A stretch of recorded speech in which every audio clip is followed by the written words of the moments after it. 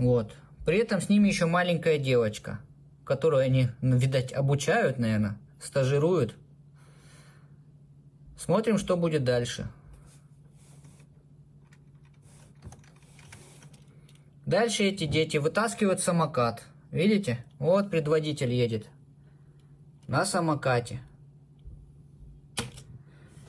Вот этот предводитель в клетчатой кофте. Видите? Не знаю, если кто-то из родителей узнал своего ребенка, советую обратиться по улице Монетной, 5-26. Мы будем заявление в полицию писать о краже самоката. И этот мальчик вместе с этой группой детей как фигуранты одного дела будет. Вот знаменитый взломщик замков. Вот в цветастой кепке.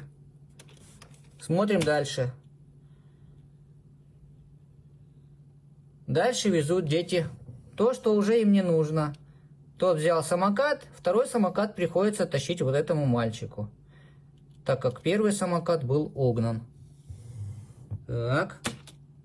Смотрим. И за ними едет маленькая девочка. Жалко мне девочку, если у нее такие братья.